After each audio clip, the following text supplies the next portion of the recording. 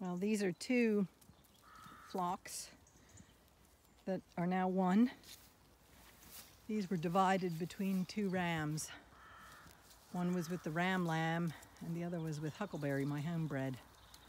They're all together now. Next phase is going to be to separate the lambs with the wethers, because the old ram mixed them all up.